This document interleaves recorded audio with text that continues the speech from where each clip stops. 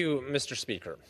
In recent weeks, there have been growing concerns among many Americans relating to the capabilities of the president to carry out his duties. And not only that, but there have been concerns about the extent to which some in the White House, perhaps also in the Congress, have limited the ability of Americans to get access to the information that they need to form their own judgment as to those capabilities.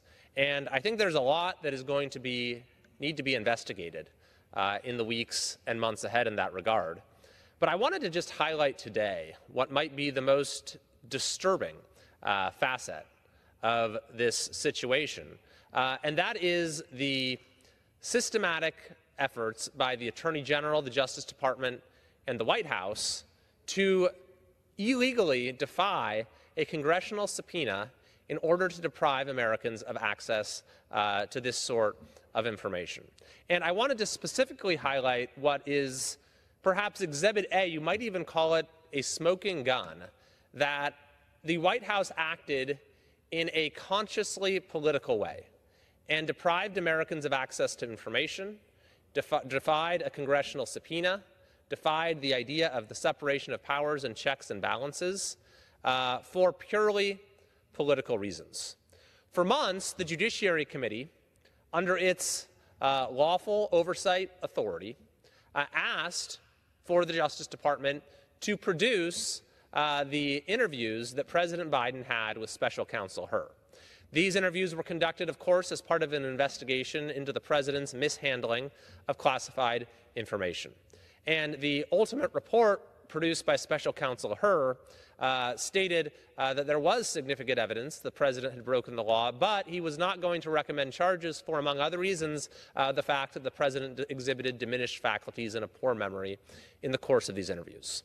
So the House Judiciary Committee had several legitimate bases to request access to those interviews. And indeed, the Justice Department appeared to agree inasmuch as they did produce transcripts of those interviews. However, they have adamantly and consistently refused to actually provide the best available evidence of materials that they have agreed are pertinent to our oversight responsibilities, and that is the recordings themselves. These recordings exist.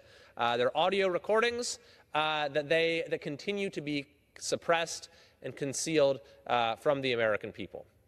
And so what I have here is the letter from the White House counsel, Edward Siskel, written to the chairman of the Oversight Committee and the Judiciary Committee, formally invoking executive privilege. This happened after weeks and weeks and weeks of stonewalling for the Justice Department. It happened moments before a hearing was convened to hold the Attorney General to cite him in contempt.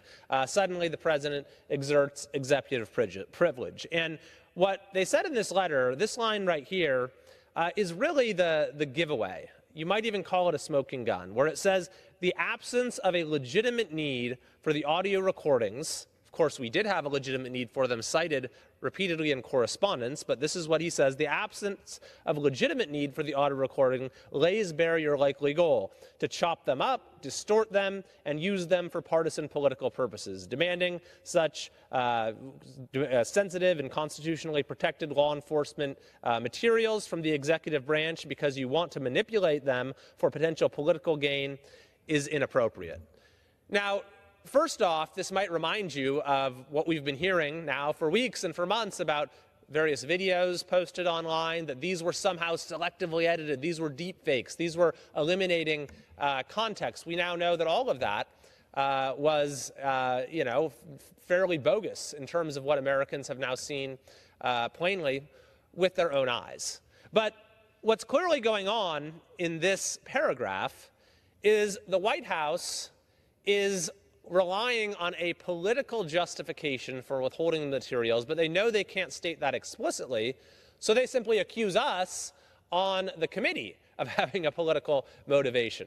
But it's actually, you don't even have to read between the lines. It's stated right there directly that they are afraid that these materials would be used against the president for potential political gain. In other words, they are afraid that they would be politically harmful to the president. But that is not a valid legal basis for defying a congressional subpoena. It is not a valid basis for asserting executive privilege, and it is very revealing as far as what the White House knew about the recordings and about the concerns that the American people have in overwhelming numbers right now, is they feared that what was revealed in those recordings would be politically disadvantageous to the president. And so, as we continue to learn more about the efforts that have been undertaken by the White House to deprive Americans of their right to know the most crucial of information, I think that this report and this entire